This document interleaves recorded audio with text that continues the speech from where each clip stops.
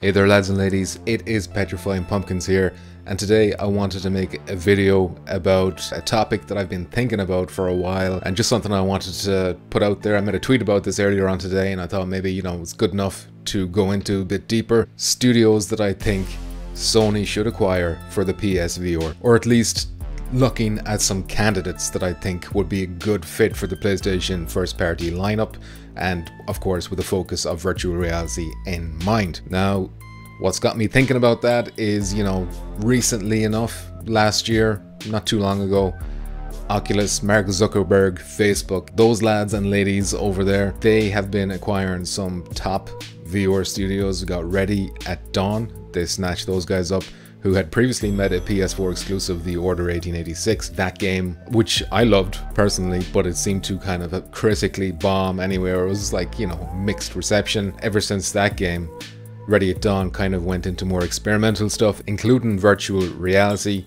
And I think they found some great success over there with Echo Combat Arena, I believe it's called, or something along those lines. Listen, if it's not on PSVR, I don't care, alright? So the Zuck snatched them up. He added them to his collection.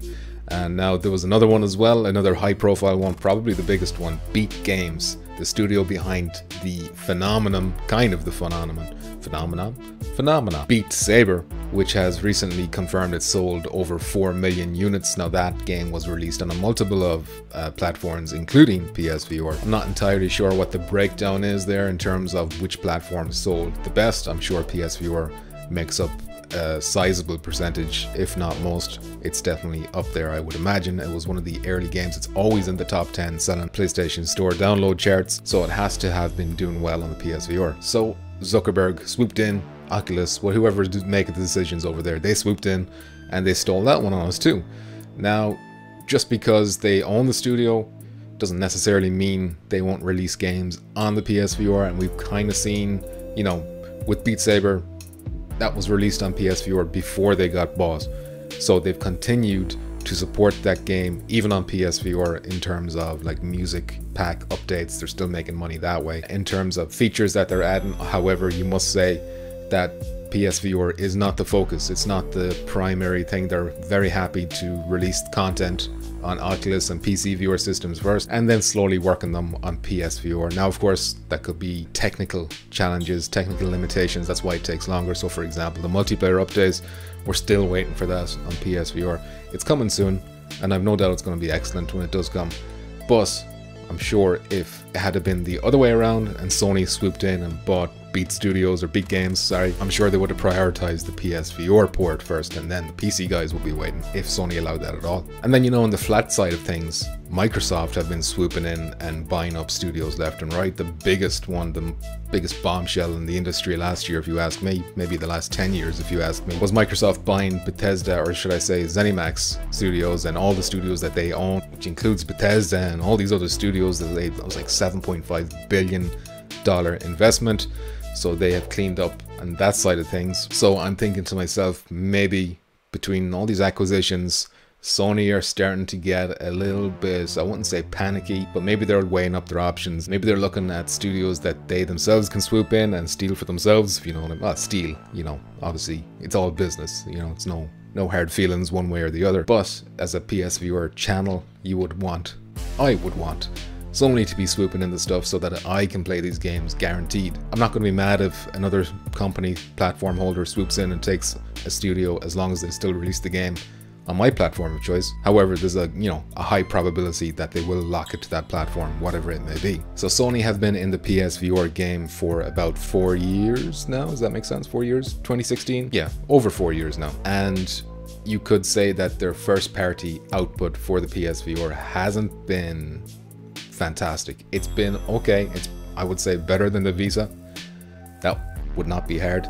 But if you look at things, I mean, if we actually just count the studios, the biggest one, the most obvious one, Sony London, that's kind of the jewel in the crown when it comes to first party VR studios for Sony. They, of course, were there at the very beginning with the London heist, and then they released that bundled the PSVR Worlds, which I'm sure everyone and their mother got when they purchased the PSVR for the first time. You had the shark cage, all that stuff. And then a couple of years later, they came out with Blood and Truth, which was fantastic. So they're a great feather in the cap, as it were. You could also look at Sony Japan, kind of. I say kind of because they're not dedicated to VR. They do other stuff. They were involved in Bloodborne. They seem to help out a lot of other studios a lot. But those were the guys behind, you know, Astro Boss. Probably the best platformer of last generation, certainly on a PlayStation console. So that's two big ones. Now they also had Gorilla Cambridge. They didn't start off as a VR studio. They made a Killzone game for the Vita, and then of course they went on to make Riggs, Mechanized Combat League, which was a launch game for PSVR.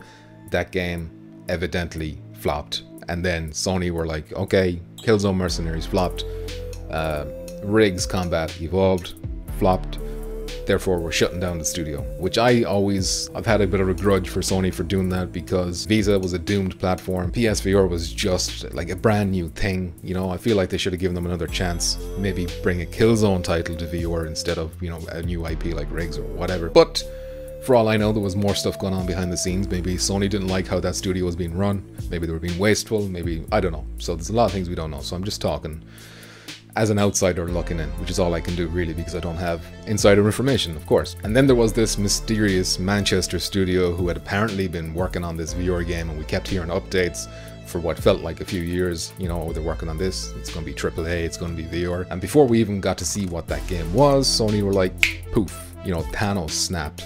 They're gone. So that studio got cancelled. That game presumably got cancelled. I don't think it got moved to any other studio, unless, you know, Sony London are working on it right now or something like that. But from what I understand, that game is gone.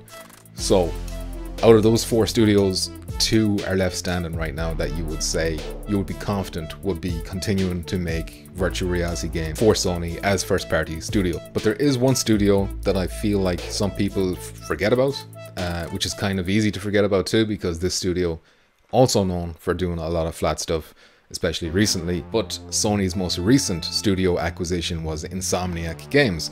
Now, of course, we know Insomniac from Ratchet & Clank, we know it from Spider-Man, and Spider-Man Miles Morales just came out, so Ratchet & Clank is due out this year on PS5.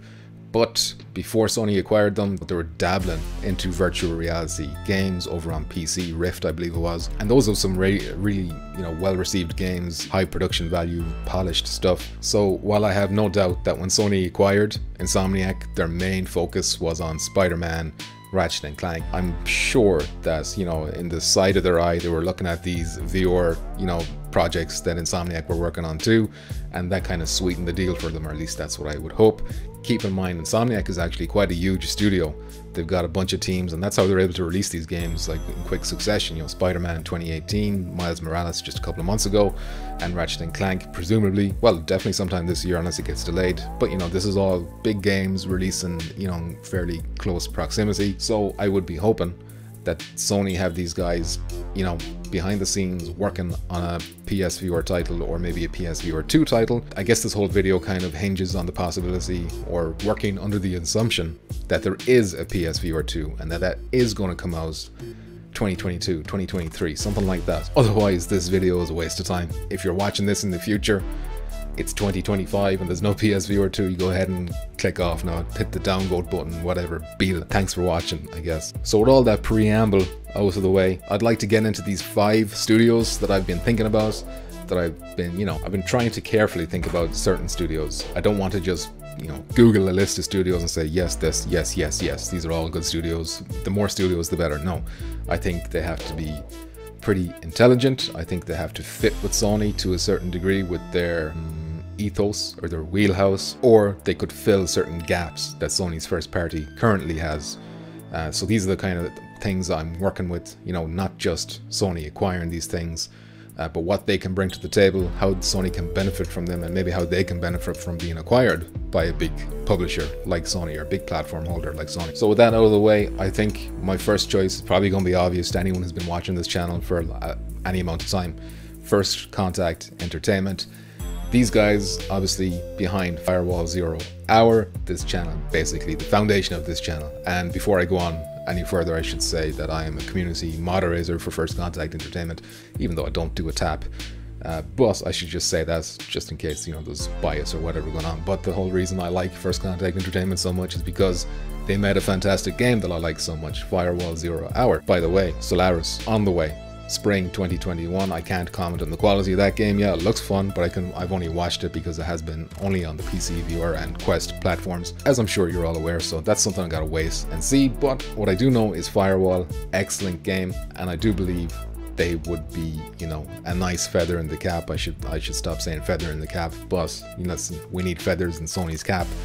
They would be an excellent feather in the cap for Sony. Why do I think that? Well, I think Firewall has done something that very few virtual reality games have done, and that is they've created this multiplayer game, virtual reality only. You know, you can't play crossplay with flat gamers or anything like that. And what they've done is they've made a successful game.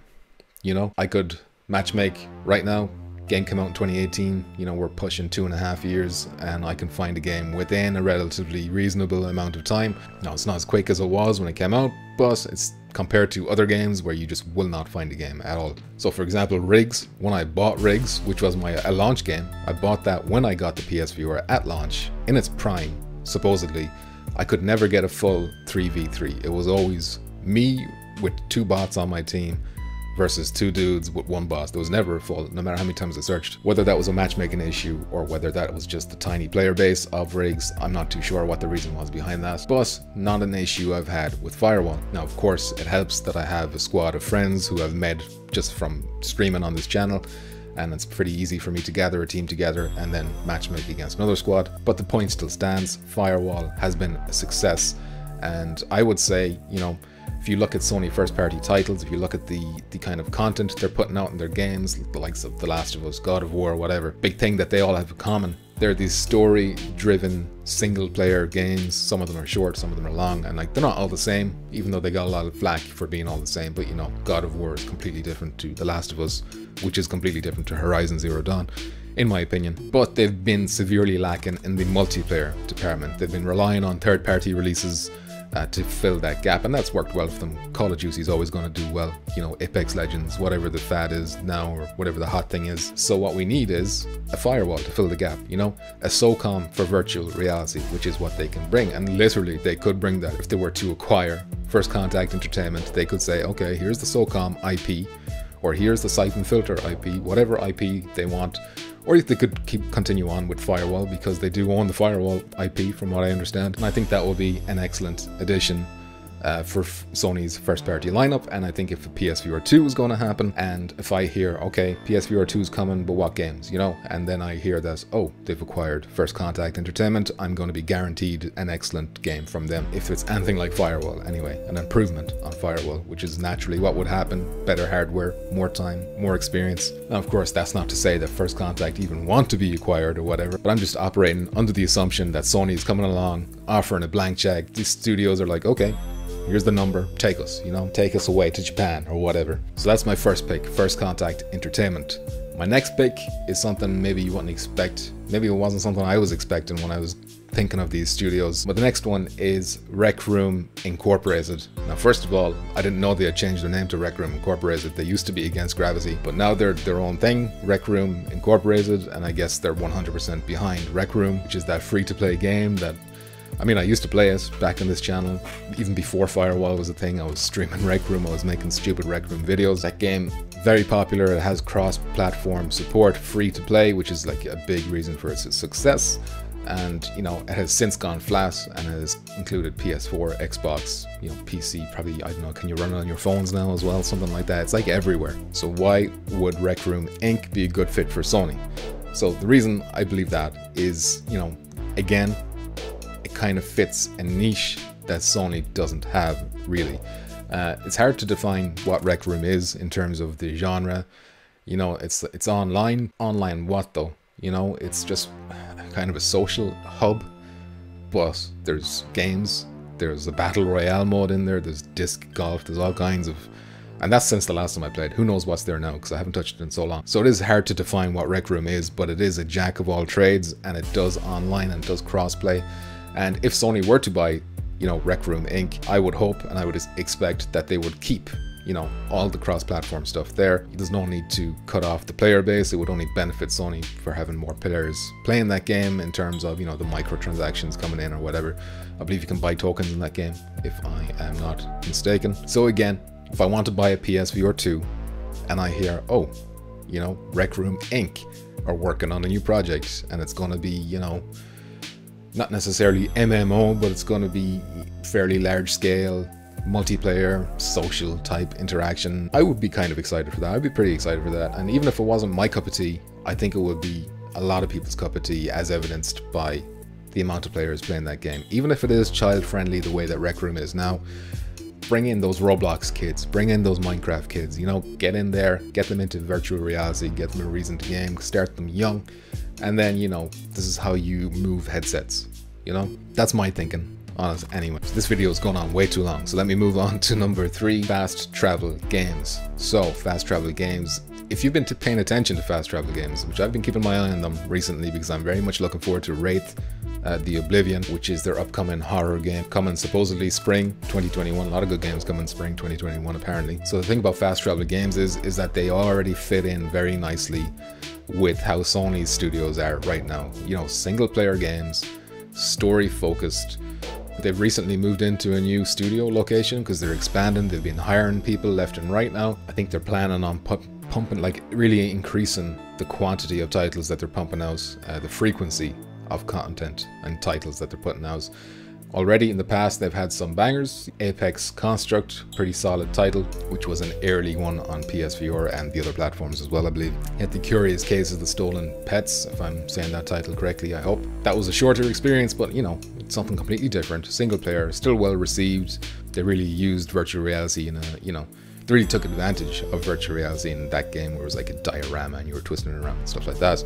And then there's the upcoming Wraith, which I hope they nail, you know, a horror game in virtual reality. I think is probably hard to mess up because virtual reality is just going to intensify the horror like by 100 just by default. So I do have high hopes for Wraith, the Oblivion. And just another thing to note as well is that the Wraith, the Oblivion, that game is part of a World of Darkness franchise. So, you know, I was wondering, maybe they went that route, going with an established IP instead of going with a new IP for that extra bit of security. So if Sony come along, maybe Sony can add that bit of security by purchasing them or acquiring them. Not guaranteed, of course. Look at Gorilla Cambridge, look at that Manchester studio, not really that much more security, but maybe with an established studio with a proven track record, you know, Sony might be more lenient there, might be willing to give them more leeway. And I do think Fast Travel Games is a studio that's going to become more and more well recognized as the years go on, as these games start coming out. So my 4th choice then is Survios. And the big reason why I'm thinking Survios, even though I do believe Survios have never really hit greatness, I think they've come close. I think they're knocking at the door of greatness, but they've never like released a game where I was like, oh, I need to have this right now. They've released a lot of games where I was like, oh, I'd like to play this, maybe when it goes on sale, something like that. But to their credit, and their biggest pro, I would say, is just the quantity of games the studio is able to pump out. I don't know how big the studio is, but they've been pumping out so many games in such a short period of time. You know, there's Creed, Rise to Glory, Battlewake. Recently, The Walking Dead Onslaught just came out, and then, you know, that was badly received at first, but then almost immediately they had a huge balance patch that seemed to fix, not necessarily fix, but, you know, improve the situation quite a good bit. And they had the early one, Raw Data. They had, you know, Westworld, that kind of arcade experience thing. I don't think it ever released on PSVR anyway, but they made some kind of Westworld viewer experience. There's another one, Sprint Vector. Another one that a lot of people consider underrated, but like an utterly unique virtual reality game. Survios pumped out, I would say, probably more games than virtual reality games in a small amount of time, or a certain period of time, than any other studio that I can think of. It's kind of insane.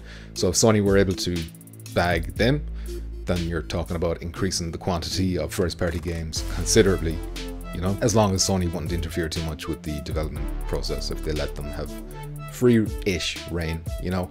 And then maybe with Sony's help, with their expertise, maybe a little collaborations with other studios or whatever, maybe an acquisition like that could just give Survios that little push that they need to hit those heights that I think they've nearly hit and that they're very close to hitting. maybe Sony could do that. My final pick then is Impulse Gear. They're kind of the opposite of Survios in that they've released this one game, great game I would say, if not great then very, very close to great, you know, fair point. But then they've gone completely dark until a couple of months ago, was it December, I can't remember exactly when, but they said, hey, we're working on something. It's virtual reality related, keep your eyes peeled. We'll say more in the future. So they're working on something that's finally been confirmed. We all hope it's Fairpoint 2, at least I do. Although I'd still be interested to see new IP. What I really hope is that it is on a PlayStation platform. It's not going to be PC VR exclusive, you know. And of course the thing with Impulse Gear is, and why I think they'd be such a good fit for Sony, is that these guys were the creators practically of the aim controller. They wanted a proper gun controller for Fairpoint. They wanted to work with Sony to make that happen, so they built up this great relationship with each other, which you would imagine they would have to make hardware for their platform, which has since been gone on to be used by so many of the great games like Firewall. Would Firewall be half as fun if we were forced to use the DualShock? I think the aim controller adds so much, and we have Impulse Gear to thank for that. So yeah, you would imagine Impulse Gear have like a very intimate knowledge when it comes to PlayStation hardware, PSVR hardware, and if need be, could work on a new aim controller for PSVR 2. You know, let's get some haptics in there, let's get them adaptive triggers in there, let's get some crazy stuff, get rid of the ball at the front. We don't want light tracking anymore. Anyway, that's a different story, that's a different, you know, video altogether. But the point is that I think Impulse Gear, I would love to see them work on a Fairpoint 2, a greatly expanded Fairpoint 2. But yeah, those are my 5 studios that I think Sony would do well to snatch up. Now, obviously, they're probably not going to snatch up any of these studios, but even 1 or 2 of those would be, you know, excellent. The other possibility to consider is, and it's a very realistic possibility, is that they will look at studios that they already have and they might assign them to do a virtual reality game. They might make a team within that studio, split the studio up, you know, make a virtual reality studio within Naughty Dog, for example. I don't think they will do that to Naughty Dog. They'd probably do it to a studio like Sucker Punch or something like that. Maybe that would make more sense for them. Maybe it would be more cost effective or whatever. I'd definitely be interested to see what would come of that, you know. I'd just be worried that it would be more of the, you know, Gorilla Cambridge story, where if it's not a success straight away, you're done, no second chances. So yeah, those are my studios, those are my reasons, but I'd be very interested to hear your thoughts in the comments below, whether I'm wrong or whether I'm like missing a very obvious choice that should definitely be a shoo-in. And I will admit that there's a very high possibility that I'm forgetting a studio completely for whatever reason. So let me know about that in the comments below. Before I end this video, let me thank my Patreon supporters whose names are on the screen as I speak. Thanks to their generosity, they're helping keep this channel nice and moist so I can make more videos like this. In particular, let me give a huge shout out to the following top tier Patreon supporters: Pete Hawkins, Crumb, Chop517, Tradition, Daniel the Pumpkin Patch Kid, and Columbus Thomas III. Thank you for that generosity, it's very much appreciated. If you'd like to help me out, you can do so over at patreon.com/petrifyingpumpkins. The link to that is in the description below. But if you don't want to do that, if you just want to help out the old-fashioned way with a like, comment, share, subscribe, whatever, that'd be greatly appreciated as well. Finally, let me thank Dicepticon for letting me use his music in all of my videos. You can check him out over on decepticon.com. The link to him will be in the description below as well. And with that, I will end this video. Until next time, please stay moist. I said moist if you didn't understand what that was. Goodbye.